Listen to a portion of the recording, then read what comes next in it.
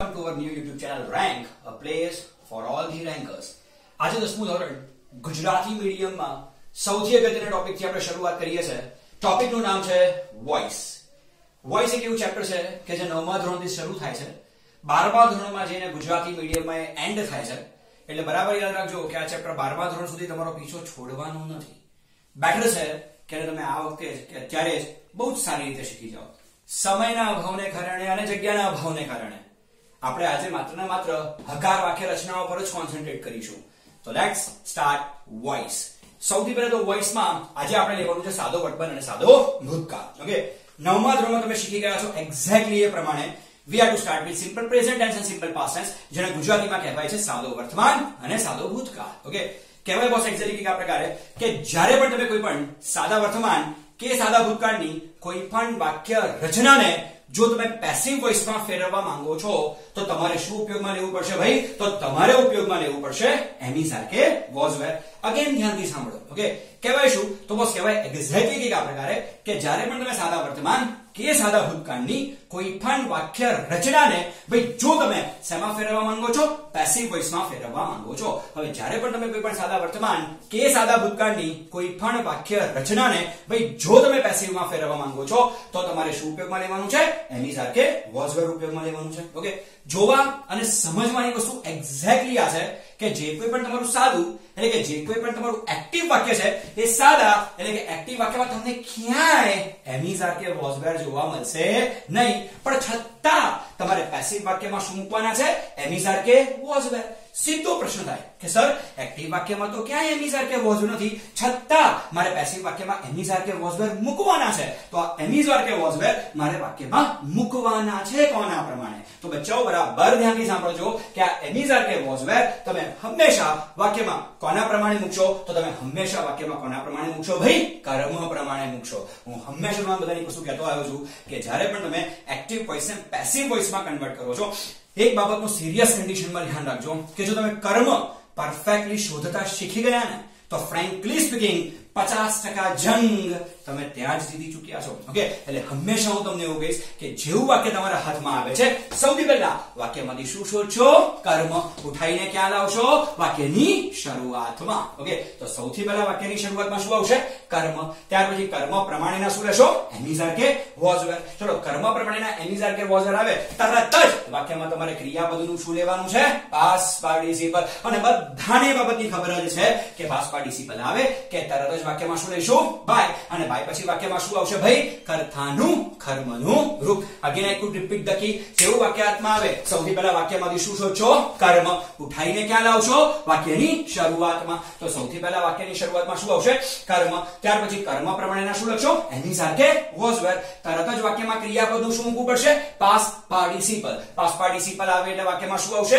By. અને by પછી વાક્યમાં શું લખશો? કર્તાનું કર્મનું રૂપ. તમારામાંથી બહુ બધા લોકોને કદાચ એવો પ્રોબ્લેમ થઈ જાય કે સાહેબ એમ.ઈ.આર ક્યારે ઉપયોગમાં લેવાનું છે? સર વોઝ વેર ક્યારે ઉપયોગમાં લેવાનું છે? તો બચ્ચો બરાબર એક વસ્તુ ખરેખર ભેજામાં બરાબર ફિટ કરી લે, કારણ કે આ વસ્તુ પણ એવી છે તારો પીછો બિલકુલ નથી જોવાની. સાદો વર્તમાન સાદો ભૂતકાળ છેક 12 સુધી આવવાનું છે. તો બરાબર યાદ રાખજે કે જો તમારું કોઈ પણ વાક્ય સાદા વર્તમાનમાં હોય, ઓકે, કોપી મી, જો તમારું કોઈ પણ વાક્ય સાદા વર્તમાનમાં હોય તો એબ્સોલ્યુટલી એને પેસિવમાં ફેરવવા શું ઉપયોગમાં લેશો?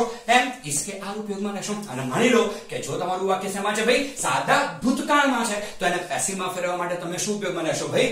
વોઝ વેર તમારે ઉપયોગમાં લેવું તો પડે. ઓકે, પાછો પ્રશ્ન થાય કે સાહેબ સાદો વર્તમાન કોને કહેવાય? સાહેબ સાદો ભૂતકાળ કોને કહેવાય? ઓકે, તો બચ્ચો ચલા લગે હાથો આજીની ચાવી પણ ધ્યાનથી જોઈ લે. ઓકે, માન લો કે જો તમને કોઈ પણ એક્ટિવની શરૂઆતમાં what we are doing here, તો આપણે અહીં એક જ કામ કરીએ છીએ કે આપણે એક્ટિવ વાક્યને શેમાં ફેરવીએ છીએ? પેસિવ વોઇસમાં ફેરવીએ છીએ. તો સૌથી પહેલા જ્યારે તમે એક્ટિવ વાક્ય તમે જોશો ને, ઓકે, તો એક્ટિવ વાક્યની શરૂઆતમાં તમને શું આપ્યું હશે? કર્તા. કર્તા પછી તમને બોસ વાક્યમાં શું આપ્યું હશે? ક્રિયાપદનું મૂળ રૂપ. અથવા તો વાક્યમાં તમને ક્રિયાપદનું કેવું રૂપ આપ્યું હશે? એસ વાળું રૂપ આપેલું હશે. હવે જ્યારે બી તમને કોઈ પણ એક્ટિવ વાક્યમાં કર્તા આપેલો છે, કર્તા પછી ક્રિયાપદનું મૂળ રૂપ આપેલું છે અથવા તો ક્રિયાપદનું એસ વાળું રૂપ આપેલું છે, તો 100% ઇટ શોઝ ધેટ કે તમારું વાક્ય શેમાં છે? સાદા વર્તમાનમાં વર્તમાનમાં છે અને જો તમારું વાક્ય સાદા વર્તમાનમાં છે તો એબ્સોલ્યુટલી પેસિવમાં ફેરવવા માટે શું ઉપયોગમાં લેશો ભાઈ એમ ઇઝ કે આર ઉપયોગમાં લેશો ઓકે અને માની લો કે જો તમારું વાક્ય સાદા ભૂતકાળમાં છે ખબર કેવી રીતે પડે કે આ વાક્ય સાદા ભૂતકાળમાં છે તો કહેવાય બોસ એક્ઝેક્ટલી આ પ્રકારે કે જો તમને વાક્યની શરૂઆતમાં કરતા દેખાય છે કરતા પછી ક્રિયાપદનું ભૂતકાળનું રૂપ દેખાય છે ડેફિનેટલી વાક્ય કયા કાળમાં છે ભાઈ સાદા ભૂતકાળમાં છે અને જો વાક્ય સાદા ભૂતકાળમાં હોય તો પેસિવમાં ફેરવવા માટે આપણે શું ઉપયોગમાં લઈશું વોઝ કે વેર 100% ઉપયોગમાં લેવું તો પડે again I could repeat this okay કહેવાય એક્ઝેક્ટલી આ પ્રકારે કે જ્યારે પણ તમે કોઈ પણ એક્ટિવ વાક્યને પેસિવ વોઇસમાં ફેરવો છો પહેલી જ અગત્યની વસ્તુ કે જેવું વાક્ય તમારા હાથમાં આવે છે સૌથી પહેલા વાક્યમાંથી શું શોધશો કર્મ ઉઠાઈને ક્યાં લાવશો વાક્યની શરૂઆતમાં એટલે સૌથી પહેલા વાક્યની શરૂઆતમાં શું આવશે કર્મ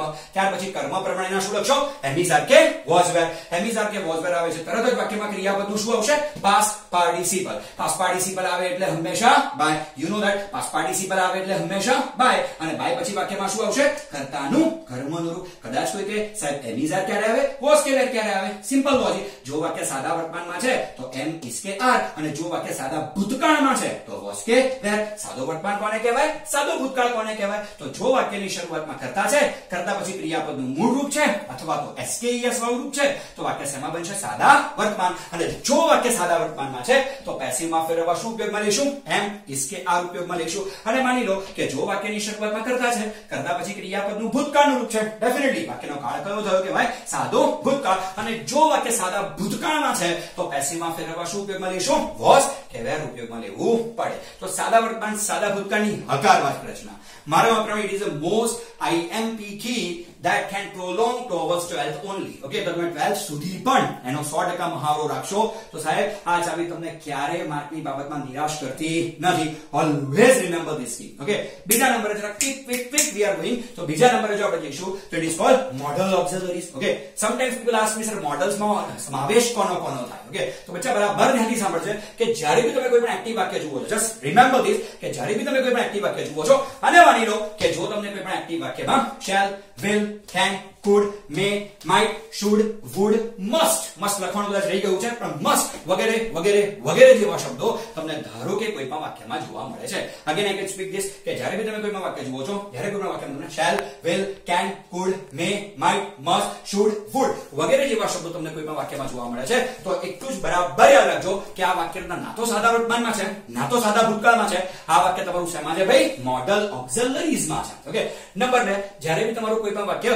મોડલ ઓક્સિલરીઝમાં છે તો તમને હંમેશા એવું કહીશ કે બે બાબતનું તમારે 100% ધ્યાન રાખવાની જરૂર છે ઓકે સૌથી પહેલી અગત્યની વસ્તુ કે મોડલ ઓક્સિલરીઝની બાબતમાં હંમેશા એવું કહેવાય કે મોડલ ઓક્સિલરીઝ ક્યારે બી પોતાના સ્થાનથી ખસે નહીં ઓકે પોતાના સ્થાનથી ખસે નહીં what does it mean okay બી પોતાના સ્થાનથી ખસે નહીં એનો મીનિંગ એક્ઝેક્ટલી એવું થઈ જાય કે મોડલ ઓક્સિલરીઝ એક્ટિવમાં જ્યાં પેસિવમાં ત્યાં એટલે એવું જ કહેવા માંગુ છું કે માની લો કે મોડલ ઓક્સિલરીઝ ધારો કે એક્ટિવમાં કયા ક્રમે છે પહેલા તો પેસિવમાં પણ કયા ક્રમે આવશે પહેલા ધારો કે મોડલ ઓક્સિલરીઝ એક્ટિવમાં કયા ક્રમે છે બીજા તો પેસિવમાં પણ કયા ક્રમે આવશે બીજા તમે ધ્યાનથી જુઓ હકાર વાક્ય રચનામાં મોડલ ઓક્સિલરીઝ એક્ટિવમાં હંમેશા કયા ક્રમે હોય છે બીજા એટલા માટે પેસિવમાં પણ કયા ક્રમે આવે છે બીજા તો આપણે પાછો પ્રશ્ન થાય સર પહેલો ક્રમ કોનો તો હંમેશા એક વસ્તુ ક્યારેય ભૂલવાની નહીં હકાર વાક્ય રચનામાં કે જેવું વાક્ય તમારા હાથમાં આવે છે યાદ રાખજો કે જ્યારે પણ તમે વોઇસનું કોઈ પણ પ્રકારનું હકાર વાક્ય રચના કરો છો કે વોઇસી કોઈ પણ અલગ અલગ પ્રકારના વોઇસીસ ઘણા બધા છે એમાં તમે જ્યારે પણ હકાર વાક્ય કરો છો